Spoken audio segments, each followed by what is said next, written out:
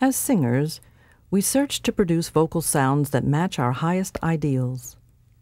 Certainly, we can produce thousands of different sounds.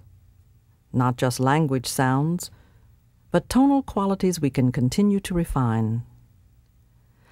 Our quest is to sift through the possibilities, to choose one quality over another, to train ourselves to create and recreate those sounds. A major arena of our quest is our vocal tract, the resonator of the voice. But before moving to the vocal tract, let's look at a common resonator, the trumpet, and gather our intuition about resonators. To sound the trumpeter's breath causes the lips to vibrate, producing a buzzy sound.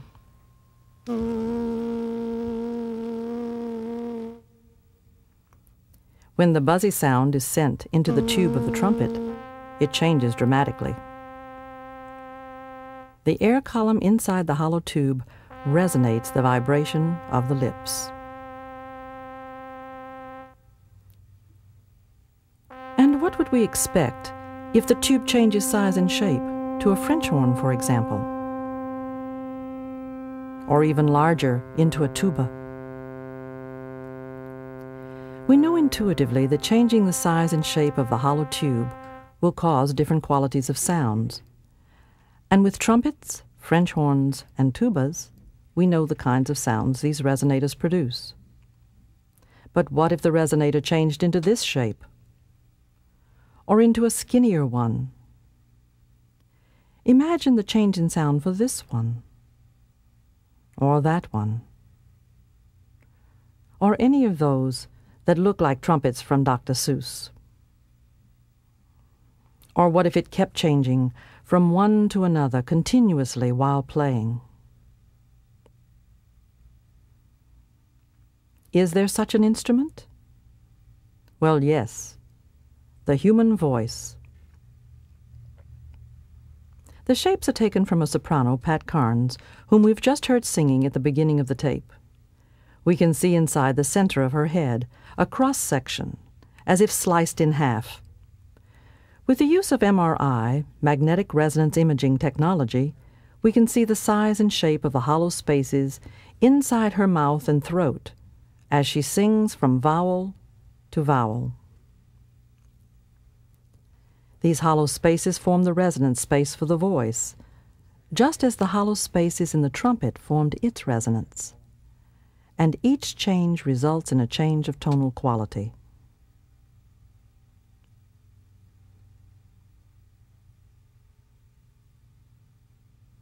Let's look at her consonant M, where we can see all the areas of the vocal tract.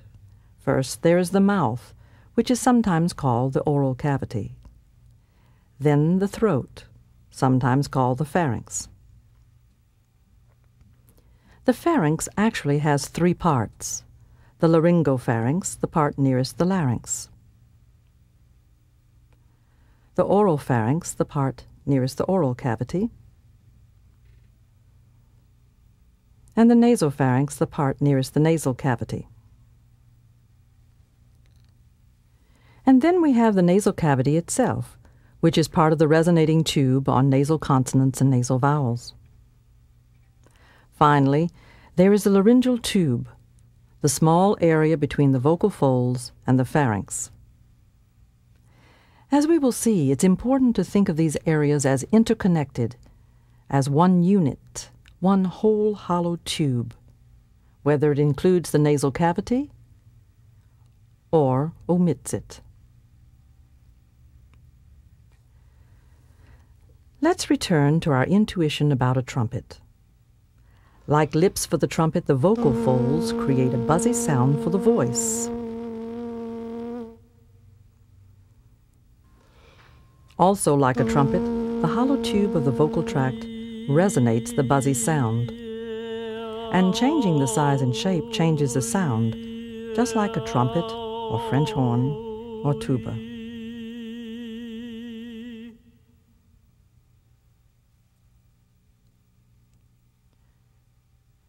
We can see that the vocal tract is shaped by all the different parts that line it, each with unique characteristics for movement.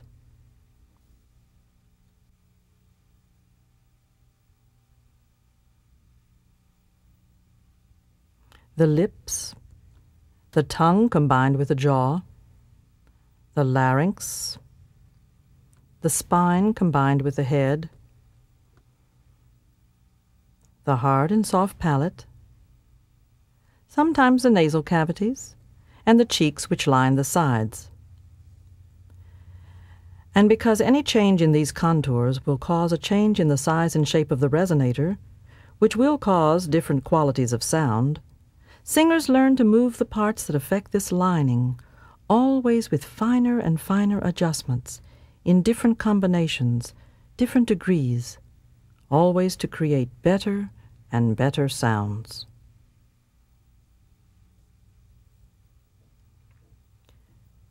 Let's begin by looking at the tongue. The tongue is considerably larger than many people realize.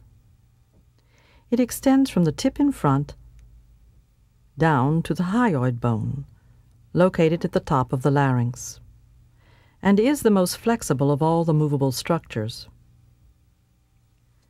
Let's watch a few images and see just how many ways it can move.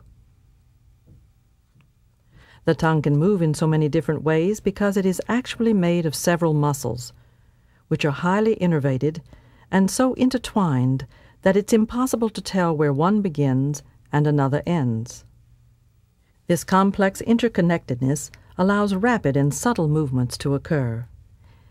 It is useful to think of the tongue in several parts: the tip, the blade, the front, and back, and each can move independently. Let's look at a few characteristics of tongue shape. When the air column has this particular shape, the sound we hear is the vowel E. Notice the high arch of the tongue in the forward part of the mouth, which is why this vowel is classified as a forward vowel in the International Phonetic Alphabet. And here is the shape of the vowel OO.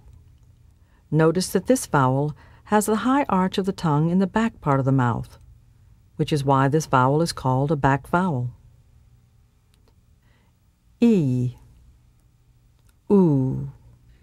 In fact, every vowel sound is caused by the shape of the air column and is classified by where the tongue constricts the air column. Now, let's look at the movements of the jaw, a major shaper of the vocal tract. The jaw, or mandible, is hinged to the skull with a joint called the temporal mandibular joint, or TMJ. Let's zoom in and look at this amazing joint. We can see the connection. From the skull, a membrane hangs down like a curtain. At the base, a cartilage is attached in the center. Beneath it, another membrane hangs, from which the jaw is suspended. These membranes are like two curtains, with a rod through the middle, which allows our jaw to swing in virtually any direction.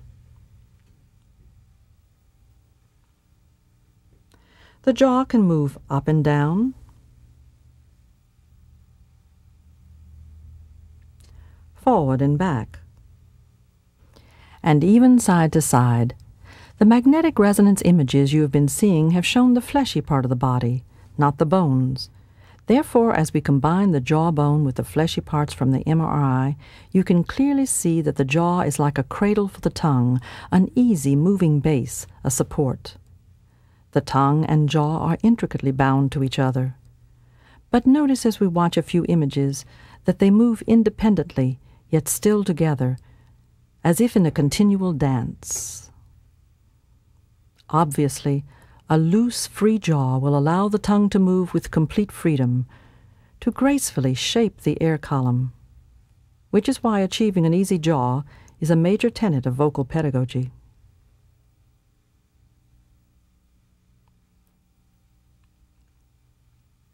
By contrast, in the next two images, our singer demonstrates a jutting jaw, and shows us just how much strain it puts on the vocal tract.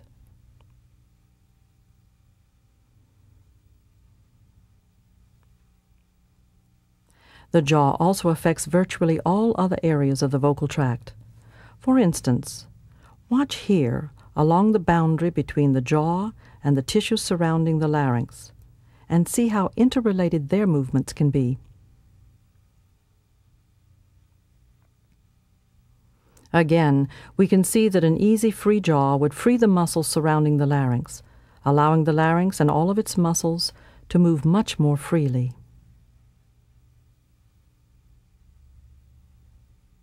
Now, let's look at the larynx, the bottom end of the vocal tract.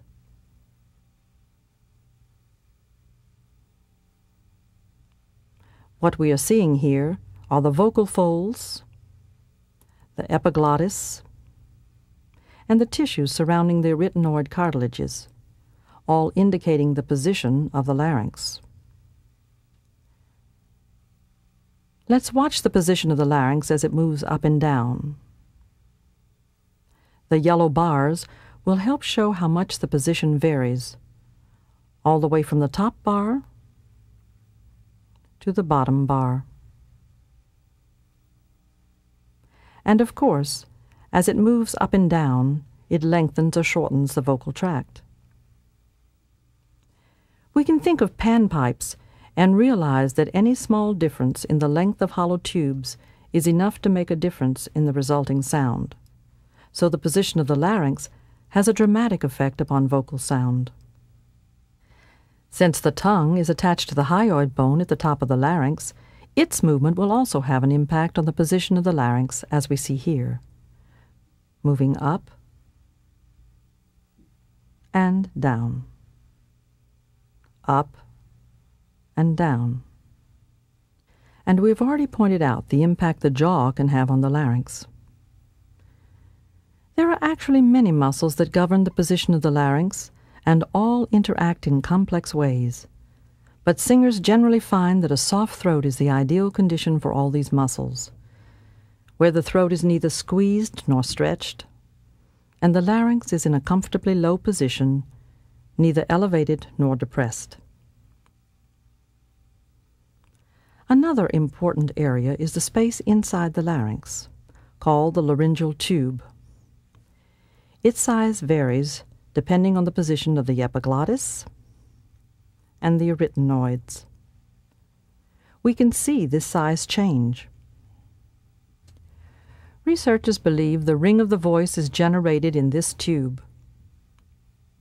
It intensifies when the cross-sectional area of the opening is 6 times narrower than the cross-sectional area that it opens into. Now let's look at the other end of the vocal tract, the lips. The lips shape the opening of the vocal tract, making it more open or closed, more round or spread, longer or shorter. For example, the lips are neutral here for the vowel E, but become more round and extend forward for the vowel O,